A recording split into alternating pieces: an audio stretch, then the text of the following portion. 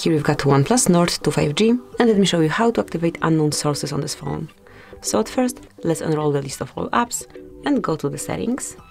Now find and select security and go to unknown source installations. And here you can smoothly give permission for some particular application to install another app via this source.